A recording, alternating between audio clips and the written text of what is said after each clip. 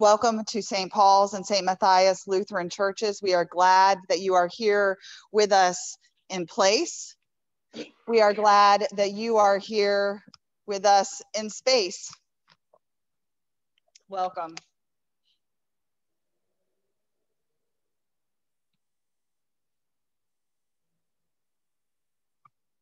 My mic's not on.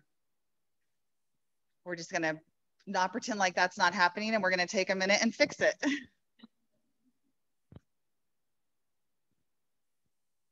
Now? Yes? No, Mirko says no.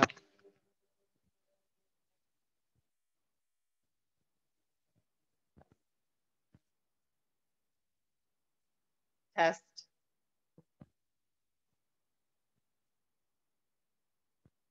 Test.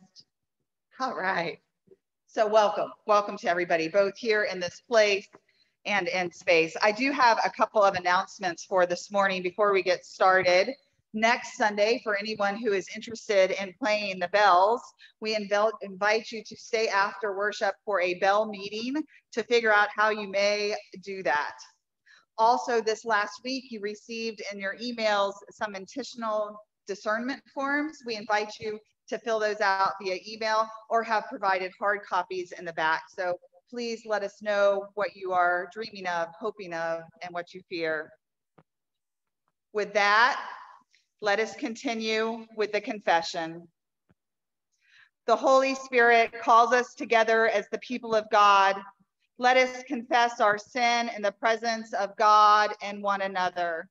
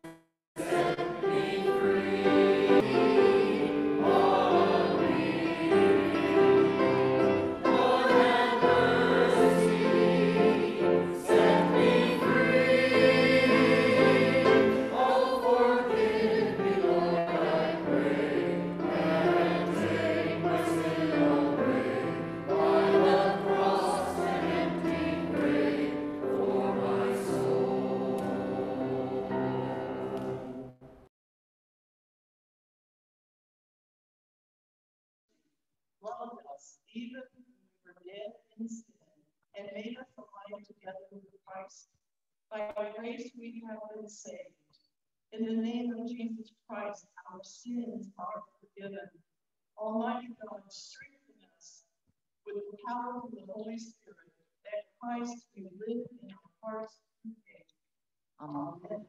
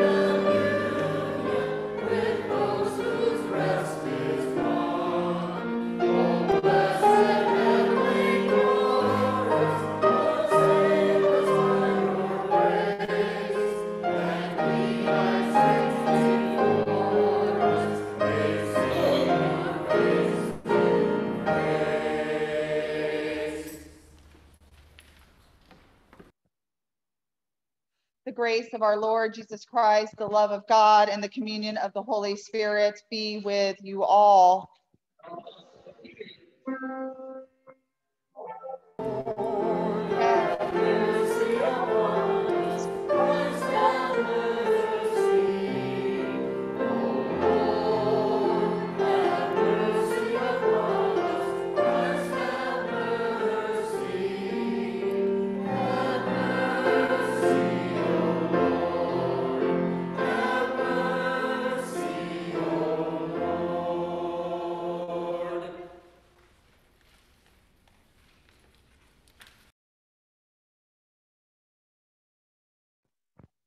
O God, powerful and compassionate, you shepherd your people, faithfully feeding and protecting us. Heal each of us and make us a whole people, that we may embody the justice and peace of your Son, Jesus Christ, our Savior and Lord. Amen.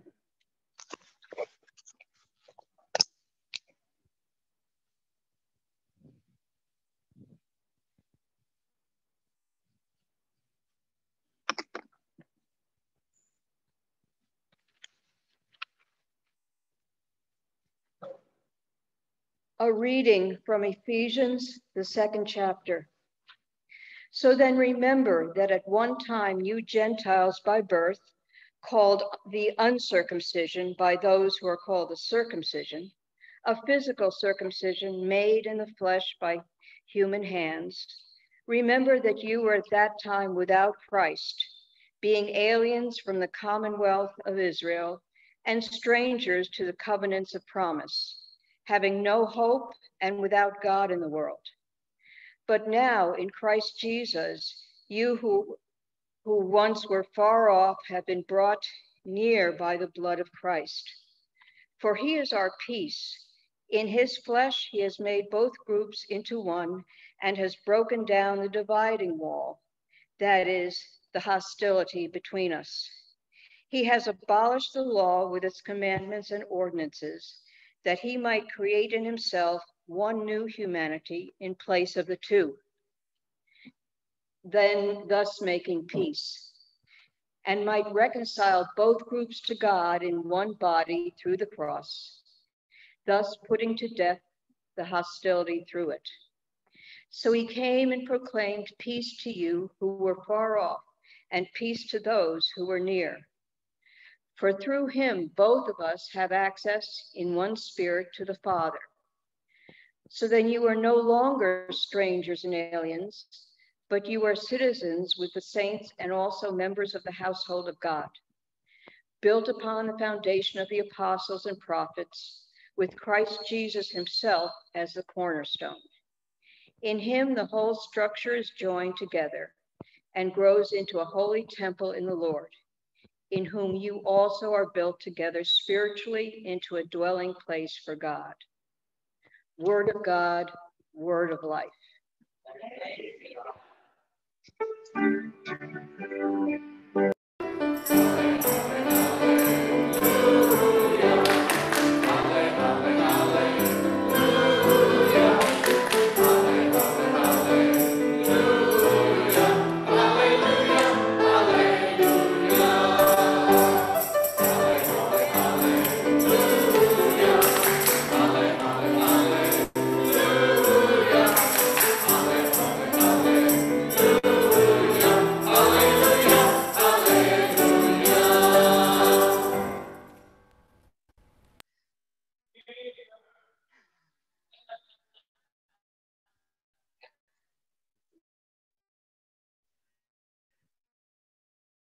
The Holy Gospel according to St. Mark, the 6th chapter.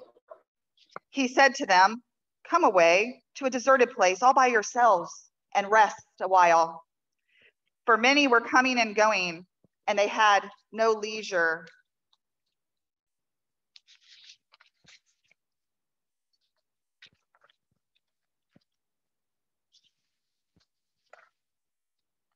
Even to eat.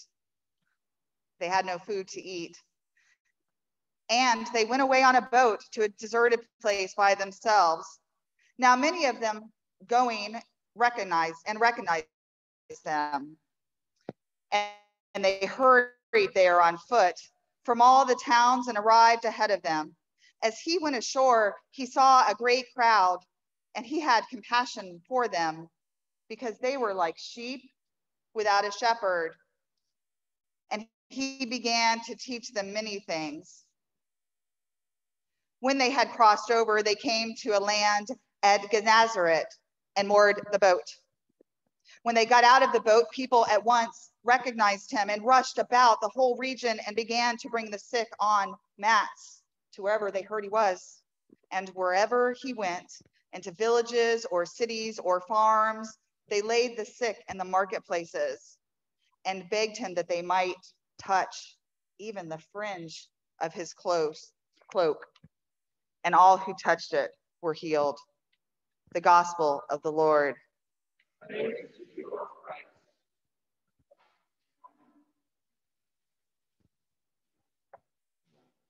A cornerstone. What's the significance of a cornerstone? In stone buildings, it's the first laid block. It holds together the rest of the stones. It carries the weight of the stones. Without the cornerstone in these buildings, the buildings crumble. This text today reminds us that Jesus is the cornerstone of the church, of our life together. It is Jesus that carries the weight. It is Jesus that holds us. The temple of God is not a building. The structure is weak and unreliable. The structure is made up of the likes of you and me, they and them. We are the dwelling place for God. Thanks be to God for Jesus Christ, because without Christ as the cornerstone, I am certain we would crumble. A little bit of context on this letter of the Ephesians this morning. Many scholars suggest this letter is not in response to a particular event or sent to a particular church, but it's a generalized letter sent to many churches in order to re-socialize all people into God's purposes and family. It still speaks to us today. I don't know if many of you noticed, but Jane, I want to thank you for reading in those first two words of the Ephesians reading today, because the first two words of that reading were "so then," which means therefore or in light of. And to read that reading without understanding what came before does not leave us with a full understanding. The reading, the previous text said, for by grace you have been saved through faith. And this is not your own doing. It is gift of God, not the result of works, so that no one may boast. For we are what he has made us, created in Christ Jesus for good works, which God prepared beforehand to be our way of life. Only in the light of the gift of grace can we begin to understand the indwelling of Christ in all believers. This church, this people, this place that God dwells is not formed by a structure and place and time, but it is all believers in all times and all places. This gift and grace empowers us to work with Christ who dwells within us. But dividing walls, woo! We as humans, we want to build, and that was apparent back then, and it continues to be apparent now. At the time of this letter, The dividing wall that was being built was between Gentiles, the adopted heirs to the kingdom, and Jews, the first chosen people of God. Where do we want to build walls today? Is it between those with light skin and those with dark? Those who are natural born citizens and those who are immigrants? Those who get up every morning and work really hard, and those who just need to get it together? Those who identify as St. Paul's Lutheran Church and those who identify as St. Matthias Lutheran Church? I wonder who it is that we work to build walls between rather than accept. All are a part of the building, the church, the wall that Jesus is the cornerstone. Today's scripture tells us that Christ is our peace and that the dividing wall has been torn down, that Christ has torn down the hostility between us. The dividing wall's gone. And our efforts are useless when we try to build them. They are not part of the work of the Lord. Yes, our work in building walls will cause us pain and heartache, but it doesn't undo what God has done through Jesus Christ. The dividing walls are human things, not God things. Lauren Dangle is elegant in her rendering of what God says to us, to the believers, to his church. God says, you are loved when you can't feel a thing. You are strong when you feel weak. You are held when you are falling short. And when you feel like you don't belong, God says, you are mine. And this God who says those things to us says those same things to those for whom we are building dividing walls. The indwelling of God is in all of the body, and it is beyond our human understanding. Our humanness does seek to divide, but Jesus, who dwells within, has built us together into one body.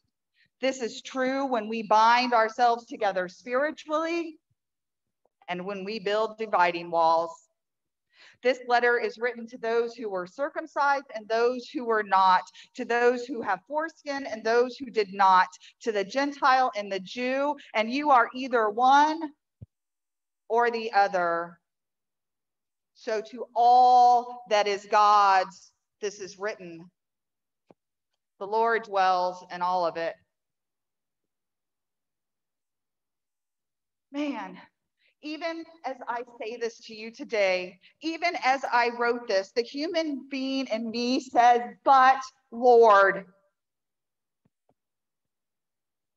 But what about those Christians who came into St. Paul's harassing this body of believers and suggested that we were doomed to hell? What about the person in the divorce who is making life miserable for the other? What about the addict child who torments the family to the point that the family cannot even open their eyes in the morning? Where are you, Lord, on the border where children and family and people come hungering and seeking food and find right there where they come together that there are people who push them away and refuse to feed them? They find there on that border that there are people who, when they find them, want to simply exploit them. They find on that border that there are people who want to help them. in this body, Lord, that you build, that is your church. Where are you? And the Lord says, I'm there. Teresa, I'm in you too. When you build dividing walls, I'm in you when you rest peacefully in my care. I'm the cornerstone. And whether you are crumbling in the horrors of this world and working out of step with me, or you are resting in my care and in step with me, the Lord says, I am there. Truly, I can't always see the Lord. Sometimes, in order to get my way, I even turn my face. And the Lord says, I know. Remember Saul, who while he was still breathing threats and murder against the disciples, became Paul and shares this message from the Ephesians with you today? I was there. Remember Judas, who betrayed me? I fed him and I washed his feet. I was there. Remember Peter, who denied me 3 times while I laid in the tomb after I had been crucified?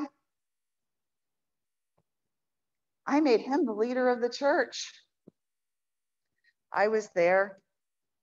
And the tearing down and in the building up, Jesus Christ is the cornerstone and Jesus is here.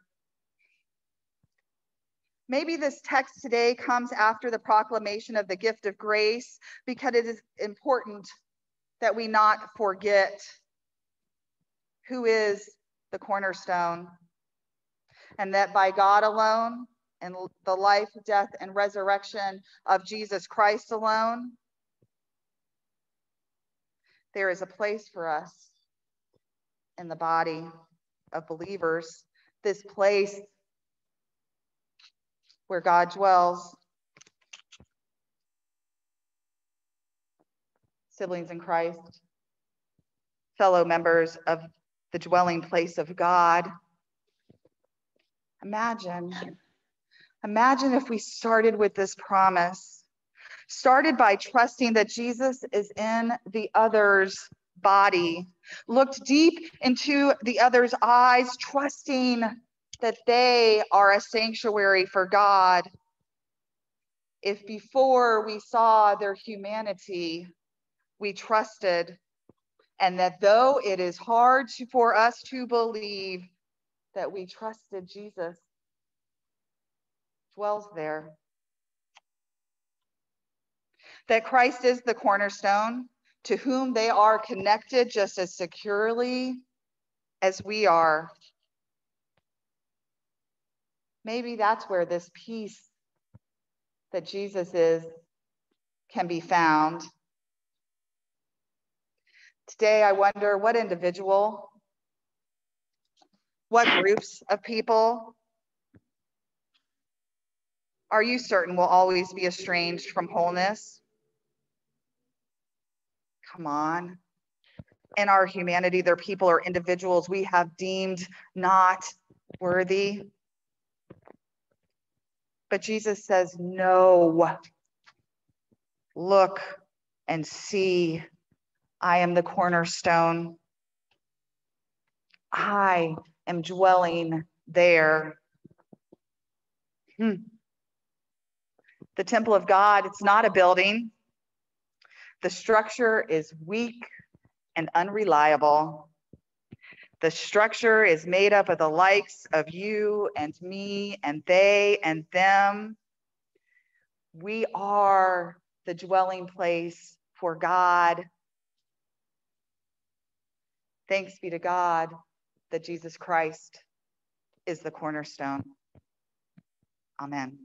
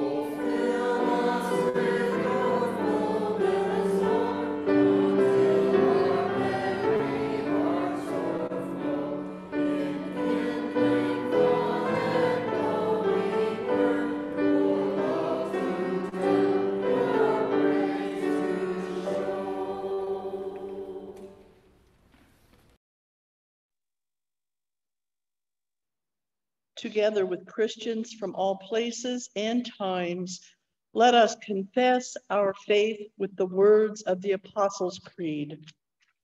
I believe in God, the Father Almighty, creator of heaven and earth. I believe in Jesus Christ, God's only Son and the Lord, who was conceived by the Holy Spirit, born of the Virgin Mary, suffered under Pontius Pilate, was crucified, died, and was buried. He descended to the dead. On the third day he rose again. He ascended into heaven. He is seated at the right hand of the Father, and he will come to judge the living and the dead.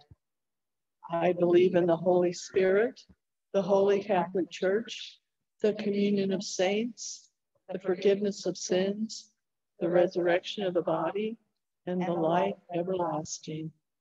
Amen.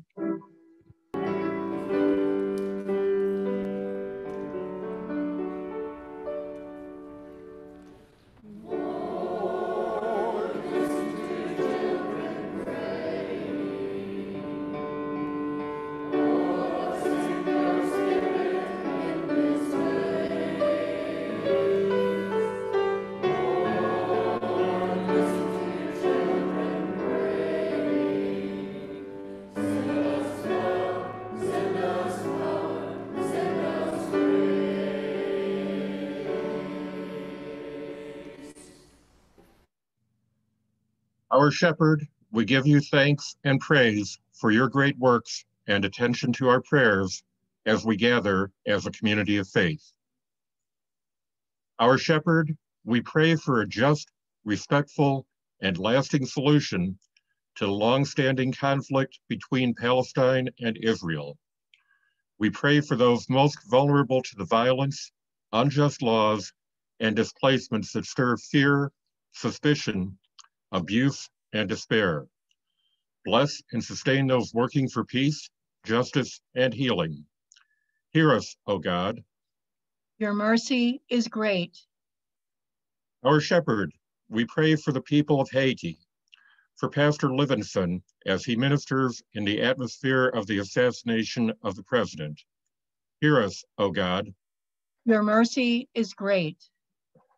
Our Shepherd, remind us daily that we live in hope and unity, drawn together as citizens with the saints and also members of the household of God, with Christ at the center. Help us respond to your call to serve our neighbors in need and share the gospel with our unique gifts, skills, and passions of the Spirit. Hear us, O God. Your mercy is great. Our Shepherd, as more bodies are recovered, continue to embrace the families and recovery workers in Surfside, while also holding in prayer those sickened by the resurgence of COVID and those who care for them, especially in Florida. Continue to embrace also our own family, especially Herb and Teresa, Mary, Lou, Charles and Audrey, Michael and Sons, Charles and Barbara, Barbara Ann, James, Emmy, Karen, Sharon, John, Pastor Dale, Leilani, John, Arthur, Linda, Marcia, Janice, Tammy, Diane and family, Liddell, and we ask also for the following whom we name aloud or in our hearts. Ron and Gloria, the Shaw family, especially the children. Hear us, O God. Your mercy is great. Into your hands we commend all for whom we pray, trusting in your mercy, through Jesus Christ, our Shepherd. Amen.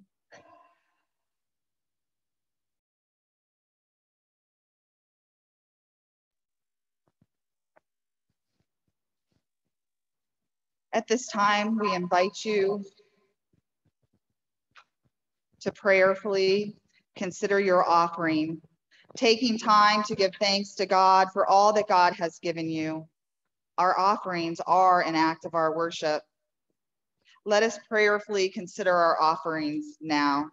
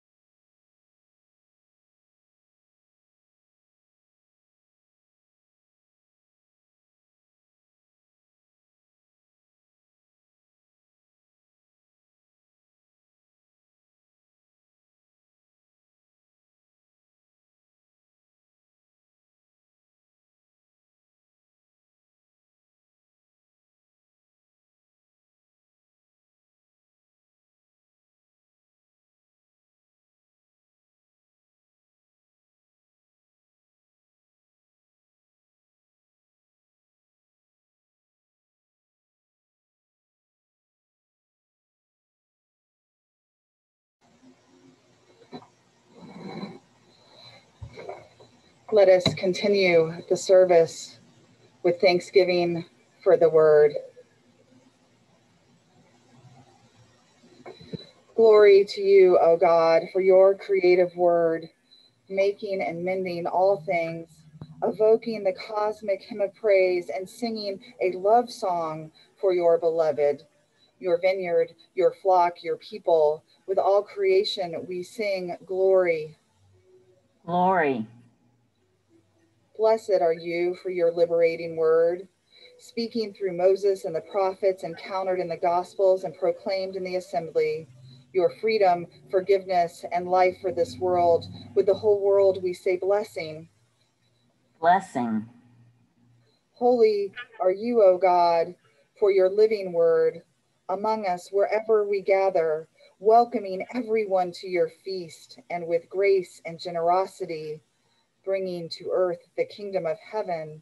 With saints and angels we cry, holy. Holy. Clothe us in your loving spirit, flowing from the crucified and risen one, and keep us awake to your presence and the people and places you call us to serve. Glory, praise, and blessings are yours, holy God, now and forever. Amen. Gathered into one by the Holy Spirit, let us please unmute at this time and say the Lord's Prayer and pray the Lord's Prayer. Our Father in Father heaven, in heaven, hallowed be your hallowed be your name. Your kingdom Your come, kingdom your will come, be done your Your will be done as it is in on heaven. earth as in heaven. Give Give us us Give us today today today our daily bread. Forgive us our Forgive us sins. our sins, Forgive those as we who sin forgive against us. those who sin against us. Save us from the Save time us of from the trial. time of trial. Deliver us from evil. Deliver Deliver us us from from evil. evil. For the kingdom, For the and the kingdom, power, and the the power, glory are yours, and the the glory are are yours, yours, now. now now and and forever. forever. Amen. Amen. Go in peace. The Lord bless you and keep you. The Lord's face shine upon you with grace and mercy. The Lord look upon you with favor and give you peace. Amen. Go in peace and share the good news. Thanks be to God.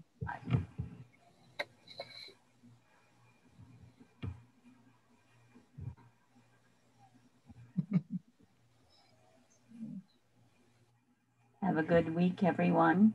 You too. You too, Stay everybody. safe. You too. Smile.